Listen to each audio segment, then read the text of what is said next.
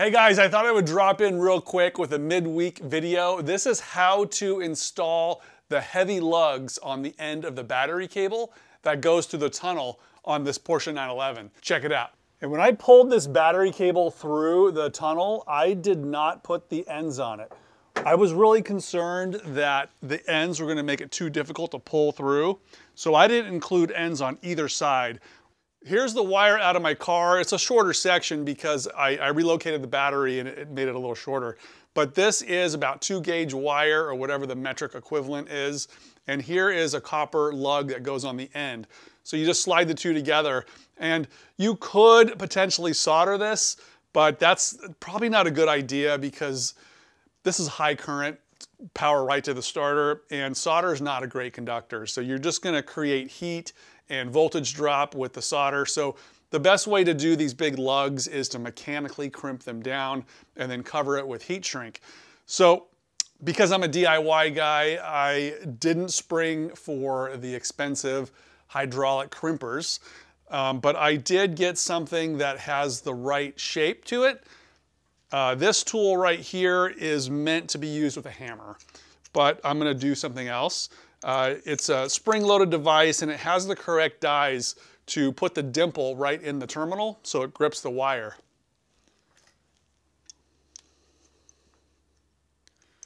It holds the terminal like that.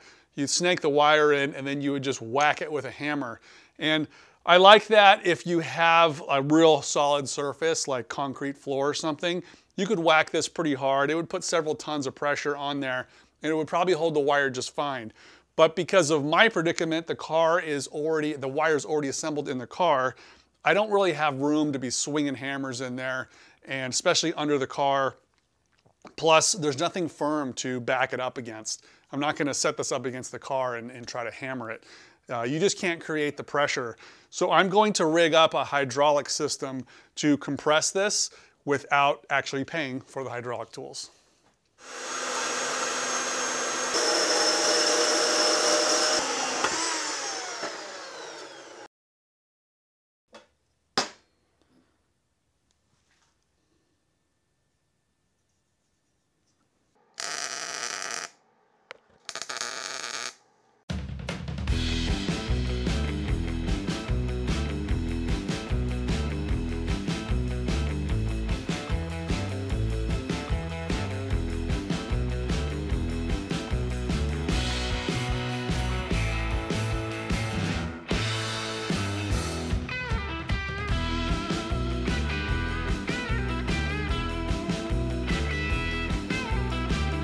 You don't see me use the MIG welder very often, but that is what it is used for.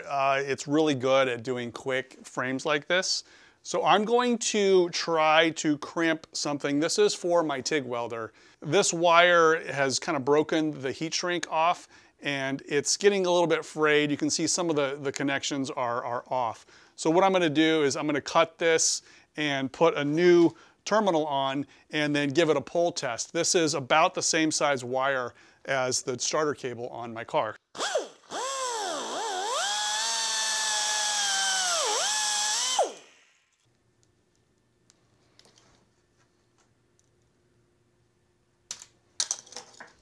gonna slide this heat shrink on now. I think it'll go over the terminal too. Well, it's kind of tight, so it's better to put it on the cable first. This is not your Home Depot variety heat shrink. This is by Raychem. And it is double wall, so it means it's extra thick, and it has adhesive on the inside. So when you melt it, it actually glues itself to the wire. It provides a lot more strain relief, and it prevents any air to get into the joint where it could cause corrosion. So this stuff is the good stuff. So I'm not gonna lie, this is dangerous. The problem with this, and the reason why it's dangerous, because if this thing slips out of the frame, it's gonna come out pretty quick. There's a lot of energy stored in this frame. That's why I made it as thick and strong as possible, because the amount of energy that's stored in here is really a function of the force and the distance that it sort of stretches. So you want to keep that distance that it stretches to a minimum. And so I'm comfortable doing it. I'm comfortable with the welds. So I've centered that right on the terminal, and I'm going to load this in this way.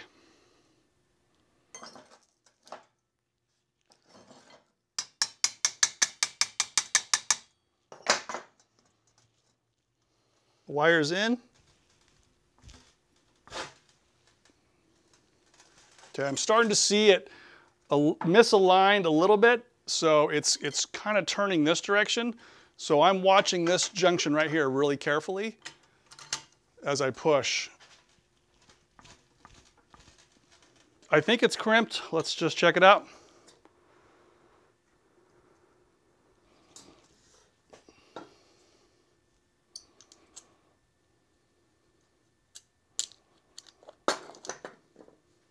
Put a really big depression in there.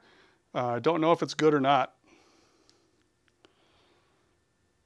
See, the backside kind of kept it in a V, and then this thing just drove right into it, put a big dimple. So next thing to do is just to test it for pull strength. It doesn't really matter how it looks, it just matters how well it's connected. Here's the ground cable coming all the way up to this. Up here is a pull-up bar. It goes across there. Not that I do a lot of pull-ups, but I know this will support my weight. So it's up there with some chains. I'm gonna hang on it.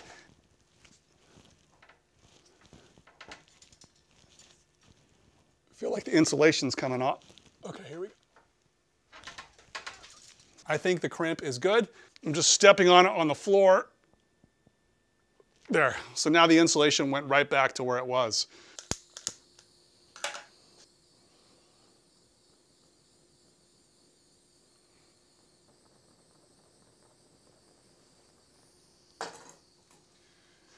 Yeah, I don't know if you can see here, but the glue is starting to ooze out, which is great, because now you know that this thing is really tight on here.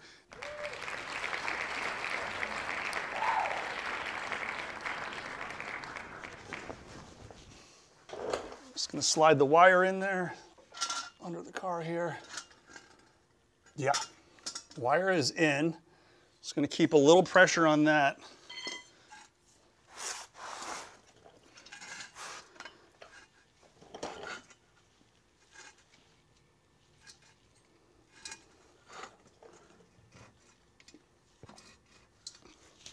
Just kind of bracing it up against this tire stand here, which is kind of handy. I'm watching the alignment once again.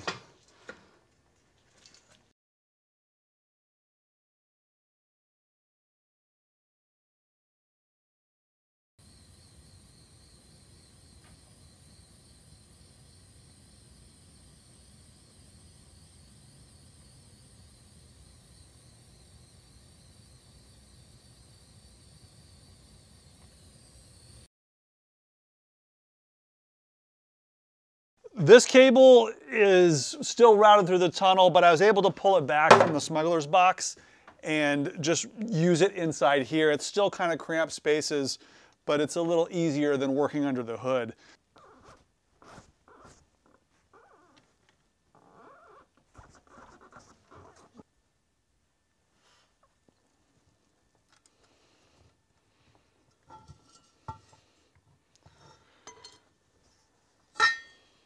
Okay, this one looks great. I'll take a picture of this one for you guys, but I'm gonna put the heat shrink on it too, and then we'll get it routed to where the battery's located.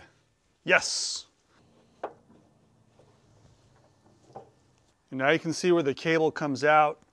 Right here, this is where the battery is gonna go. And it comes through this big hole. That is now done. That's my way of doing the hydraulic battery crimper for the battery cables. Now, I almost didn't upload this video. I know that it's not going to be popular amongst everyone. If you don't feel comfortable with this method, then by all means, buy the hydraulic crimper. They're not as expensive as I thought, so if you don't already have some spare metal laying around and a jack, then just buy the $80 crimper. But for me, this is part of my challenge. You know, I'm building this car on a really low budget, and these are the kind of things that allow me to do that. It might seem like an insignificant amount, but when you go through an entire car that has like 5,000 parts or however many parts this car has, those things add up. So that's my mentality. I'll make a video eventually of all the cringy things, the top 10 cringy things I've done on this car, because there's quite a few. This is one of those, so not sure how it's going to be received, but I almost didn't upload it. Take care.